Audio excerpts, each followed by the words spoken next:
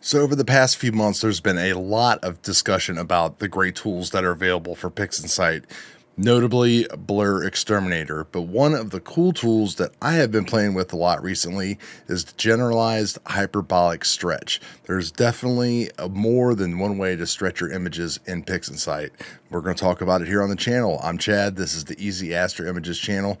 We are going to collect some photons today. So what's happening, everybody? Welcome back to the channel. Nothing but clouds here over the past few months, but that's okay because we have got all kinds of fun stuff to play with. Now I want to talk about the GHS, or the Generalized Hyperbolic Stretch script, and it's been out for some time now, and it's been pretty popular. I see some people on YouTube using it and some people saying that they want to get into it as well. And I've been practicing and playing around with it. The instructions here on what it is. There's a lot of good resources out there, some videos to watch to learn exactly what this is all about. And really, I'm not going to try to get into the technical details on what it is and how it differs from everything else. I just want to show you guys how I've actually been using it and getting awesome images out of it. So let's jump to Pixinsight here real quick. I've got two different images that we have set up here, clones of each other. They've had the usual treatment of like dynamic background extraction, spectrophotometric color calibration, a passive blur exterminator, and now we're kind of at that point we are ready to stretch. Now I like to use some drag and drop methods, because we like to make everything as easy as possible here on the channel. And using one of Bill Blanchin's linked RGB stretches, we can just drag and drop that here, and you can see, boom, we've got a very good start to our image here. We've got lots of nice fine dust and all this stuff. I did do a video on my Pleiades image before, so you can go back on the channel and check that out if you want to. But what we're going to do now is a comparison to that with the GHS script. So what I'm going to do is just pull it up, and whenever you download it and install it into your repository, it will be here. They also have a process icon on of it, but haven't been using that. Just it's way easier and better to use the actual script. So we're going to pick first what image we're going to be doing, and we're going to be doing just the regular auto crop. And if you have a screen transfer function applied to it originally, it'll ask you to turn that off. So this is what you'll be presented with here with your preview window and everything else. So when I see people demonstrating this, they basically will show you kind of like your histogram here. And the whole point that I used to think with GHS was to basically turn that peak into as wide and flat of a histogram as I could. And I followed a lot of different tutorials and stuff and never really had good results. But I have recently kind of been playing around with things and figured out just a way better way to do things and how to control things a lot differently. So we are zoomed in all the way here on our image, and what we're going to do is we are just basically going to start stretching it here, and we're going to click on this little thing, this tab here with the stretch factor, and we're just going to start moving that up. And you can see that it is of course moving and brightening everything up. Once I get to a certain point, I'm going to pull my zoom back down.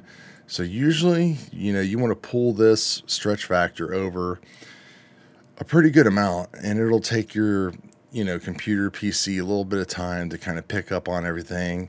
And usually I end up somewhere between like a 6 and an 8. And what people want to say is you kind of want to get it to a point where you're satisfied with your background. So if we drag and drop, you can see that we know this is background here, and it's definitely too light. So we need to darken that up just a little bit. So I think that looks pretty good to me. You can try clicking it up and down a little bit. I don't mind having a little bit of gray. So if we reset our zoom, that's kind of like what our first stretch is going to look like right there. Now at this point you could start playing around a little bit more, but what I like to do is just go ahead and apply that first basic stretch. And if you take a look at our image, you know, we've got just this nice flat image. You can see all of this dust and stuff that's coming out here, way more already than we have over here.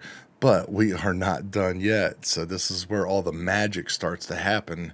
So we can actually start getting into the individual spots and pulling those out. So I'm going to reset everything here down in the corner. And I'm going to just click and drag up here on this nebulosity, and I'm just going to kind of click inside here where, you know, this nebulosity is, and you can see when I did that, it put a little yellow line right here on the histogram, and that's called our SP value, our stretch point. And so we're going to send that actually to down here and say this is where we want to apply our stretch. So I want to reset my zoom here. And now when you get to this point, what we're going to do is we're going to start playing around with these sliders here. Now, if you just start pulling your local stretch intensity over right there, you're going to see that nothing is going to happen. So we're going to put that back down and reset that to 0. So we're going to take this stretch factor and we're going to pull that up just a little bit, maybe to like around 1 or 2. And you can see that it is just stretching this part here around that actual yellow line. And then what we can do is start slowly moving over the local stretch intensity just a little bit at a time. You don't want to go super crazy. You know, if you go real crazy, you're going to see that it's going to start doing, you know, really crazy things with your image. You know, you might like that, you might not, but I've found that it just works really good if you just go in nice small increments. Now, this works awesome with one-shot color data, but if you're trying to stretch 3 individual channels, it could get a little annoying. There's definitely a lot to do for sure. So we got that stretch applied, and you can see that we are kind of stretching this out and bending things and that kind of stuff. But again, if you compare the 2 different stretches already, you can just see just how much more detail we have and everything that we're able to pull out. And it's not really blowing out our stars or anything at all. At this point, sometimes people would actually like to stop this and maybe pull the stars out and just start working on everything individually. But the good thing about GHS is it really does not affect your stars a lot. It kind of will contain those, which is great. If you did like a histogram transformation type of a stretch, it's going to just keep blowing your stars out at the same time as well.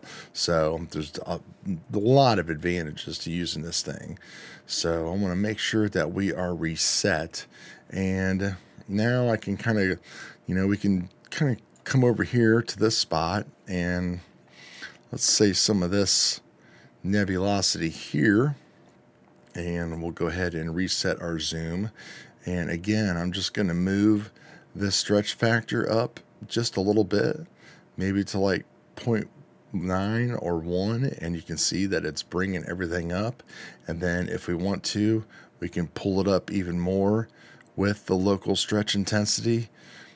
1 and 1. Things are getting a little blown out there in the center, so you know that's kind of unfortunate, but you know, Pleiades is very, very difficult for sure.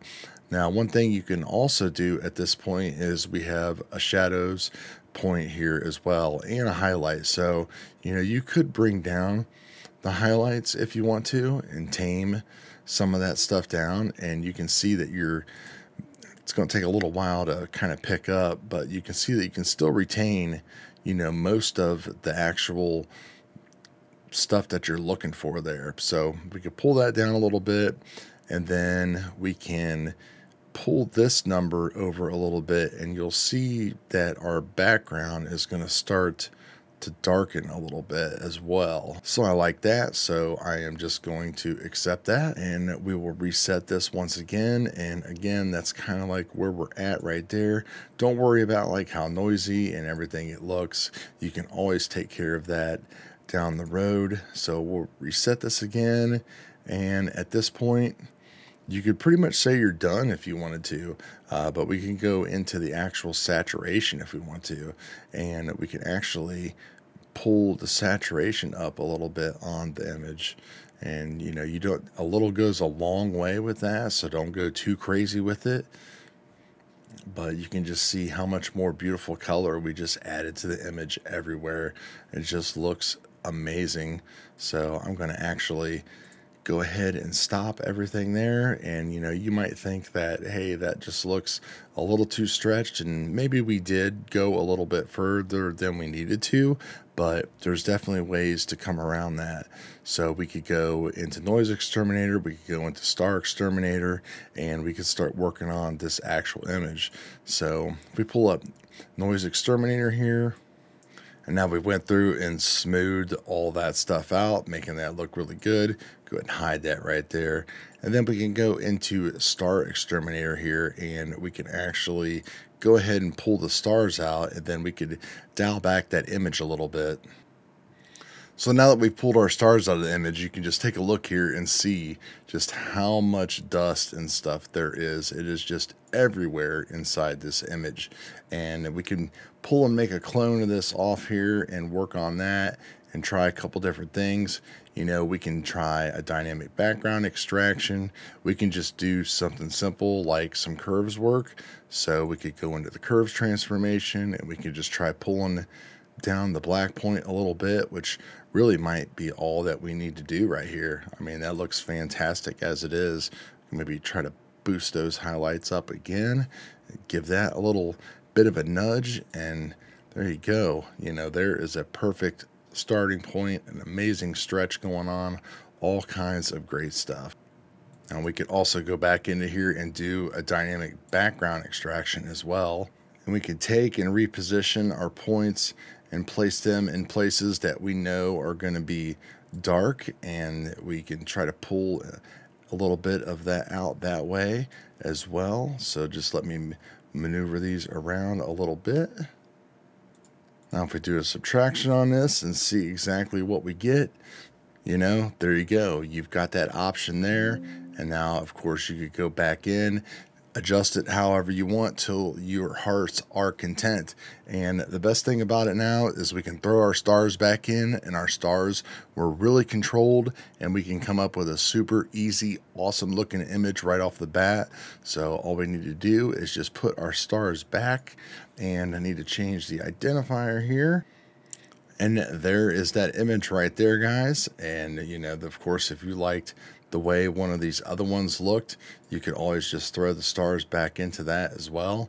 If we wanted to just go ahead and dump them back into here, I think this one could maybe use a little bit of tweak. We could pull out just a little bit of red out of that one, bring up the real-time preview here, just kind of pull that back just a touch, and boom, another awesome image of this. So show you that how GHS can work and how easy it is to pull out just amazing detail. It's super easy to get it, very fine control for YouTube and for everything else. I pushed all this a little bit too far for everybody, but you can see just how powerful it is. Our stars are well contained. We can still do some kind of star reduction or minimization if we wanted to, using some of Bill's awesome tools. But hey, for an image to process and share to everybody just within a few minutes, all of the great tools that we're using, like Blur Exterminator, Noise Exterminator, everything, just fantastic what's going on in here. Just a super awesome image, literally in no time at all. So that's the way we like it here. So thanks for everybody for subscribing. Let me know if you got any questions. We'll talk to you all later. Peace.